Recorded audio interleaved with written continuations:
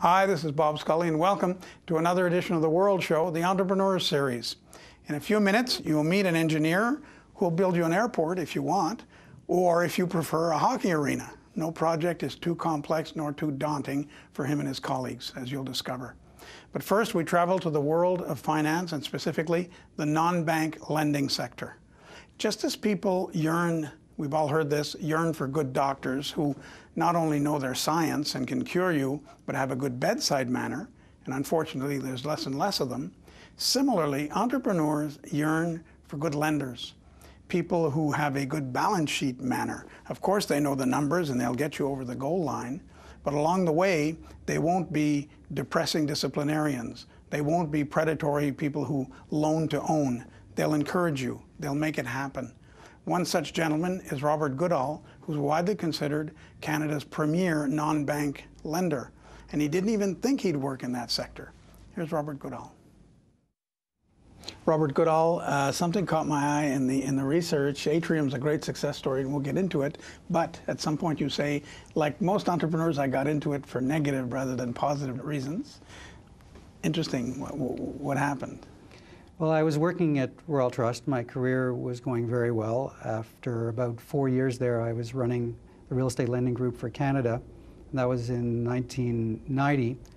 But by 1992 and 93, the recession had hit full force. And Royal Trust, primarily because of its international acquisitions, was in trouble. And it was clear they were going to get broken up. And ultimately, they were in part sold to Royal Bank and in part ultimately sold to Brookfield. And I thought it was my time to leave. I was 35 years old at the time, and I was in sort of a good position financially and age-wise to start a company on my own. And you went into a sector we hear the term all the time, we don't really think about it, non-bank lending. But non-bank lending is not paycheck cashing at the corner store. It's a pretty big industry. What is non-bank lending? Well, it's basically the loans that the banks and the life insurance companies don't do, and it's a real opportunity in Canada because you have such an oligopoly in the financial industry. You have 6 banks controlling 70 to 80% of the deposits in Canada, and roughly 60 to 70% of all the lending in Canada.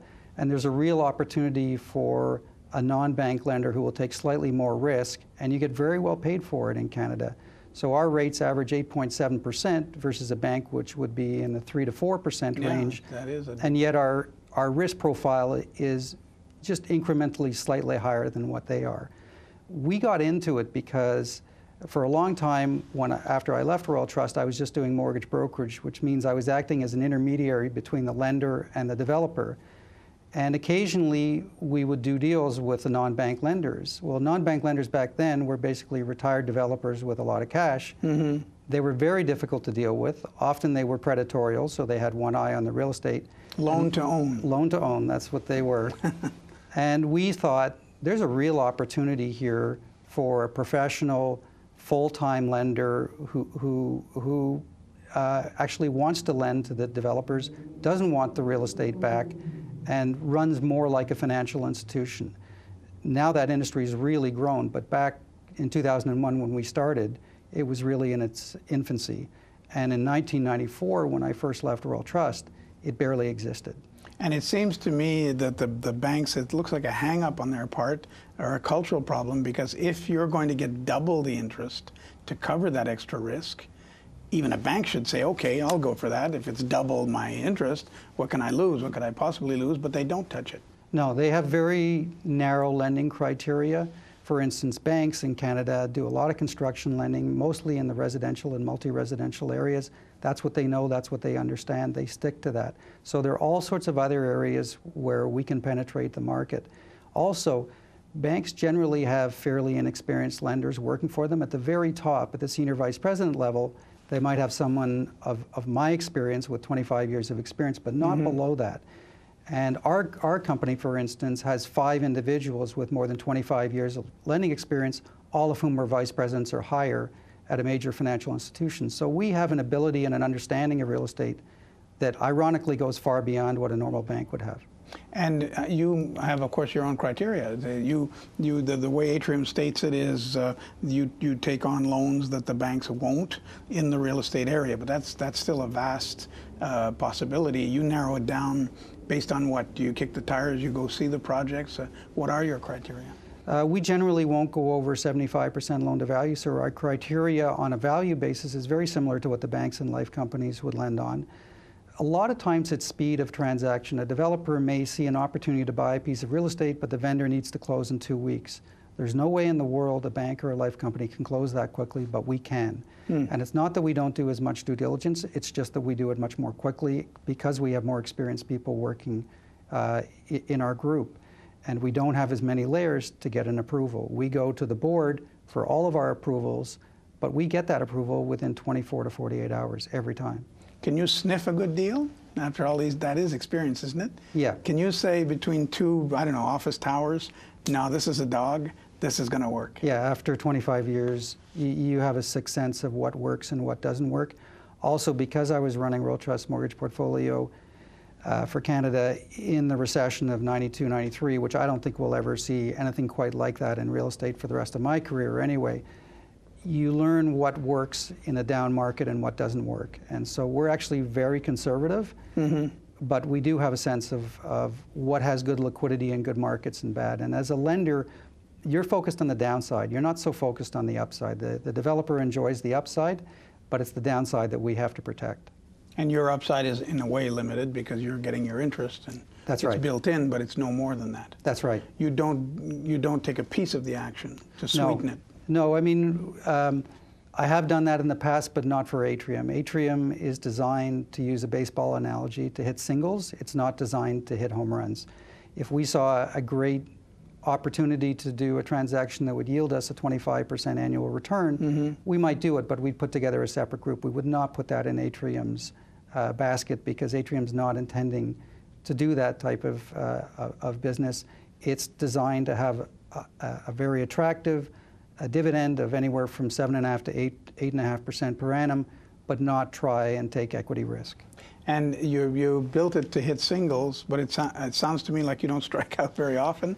Have you had failures? Have you had bad choices? We've done $850 million of business, and we've had total loan losses of $700,000. So that's better than a financial institution, I would dare say.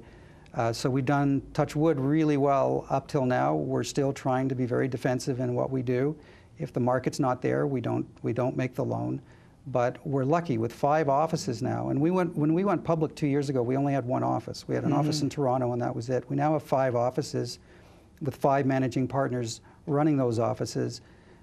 The volume of business that we can get is more than what we can handle. And in the entrepreneurial story, just following the research on you and on the company, it is indeed kind of a golden story, a success story.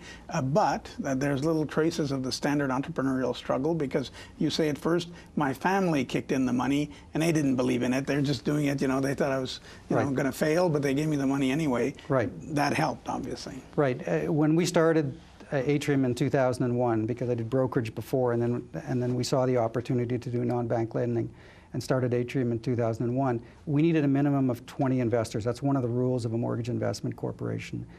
And to get 20 investors, I had to get friends and family and some developers who were loyal to us. I don't think they thought I'd lose their money, but I don't think they thought it would amount to much. I think they just thought that I would protect their money, they'd get a decent return, and that would be it.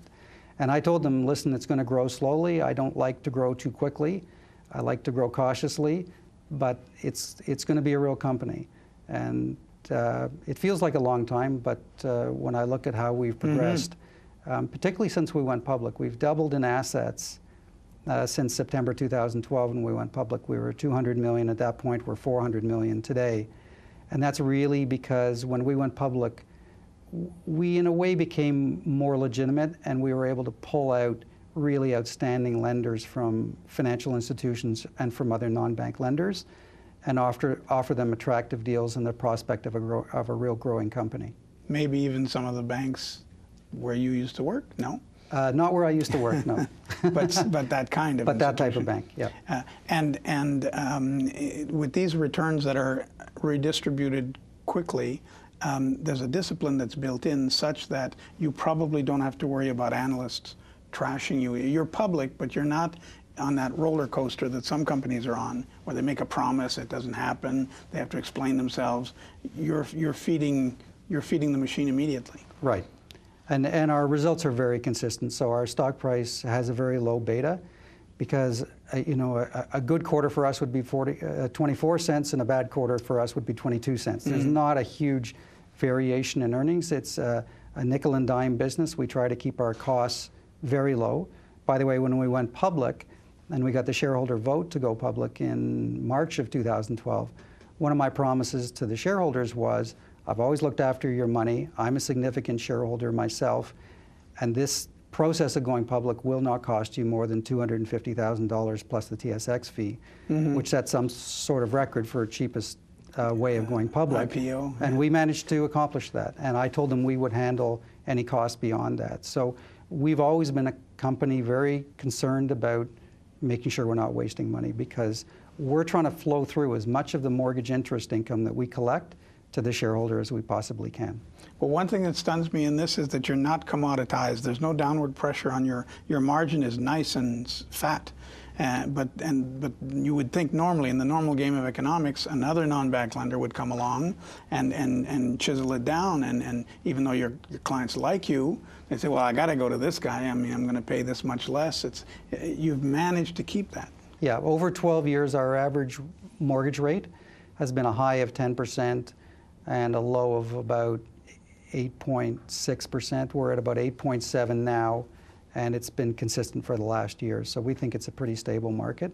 We could have more competition, but we seem to have always handled it pretty well, because we have more production capability than we have money, which is always a good thing. It's when you have too much money and you're striving too hard to make deals work that you get yourself into trouble. And no borrower ever says, come on, knock off 2% and you'll still make good money with me. We try to make our deals a little more unique in terms of the structuring. We try to listen to them carefully, sometimes come up with terms and conditions they haven't even thought of that are more appealing to them. Like speed. Speed, but also just upping the loan amount when they've accomplished, say, more leasing or something like that. So we try to listen carefully. We might open up the mortgage early to allow them to repay us because they have money coming in from another source. So if you're clever with your structuring, then pricing doesn't become as big an issue. And since you were an unlikely entrepreneur, we can say that, as you look back, what do you think? And as you look forward, what do you think? It's the best thing that could have happened to me, but I would say to anybody who's thinking of becoming an entrepreneur, it's not for the faint of heart. It requires long hours, a huge commitment to the business, if you're going to build it into something meaningful that will surpass your career. So in the last 20 years, I can honestly say I was the hardest worker in the office, and I remain the hardest worker in the office, but it's really rewarding at the end of the day. There are lots of bumps in the road, but it's really rewarding at the end of the day. I wouldn't give it up. I'm lucky that I love what I do, so the long hours aren't too painful for me. Well, Robert Goodall, more power to you. Good luck, long life. Thank you very much.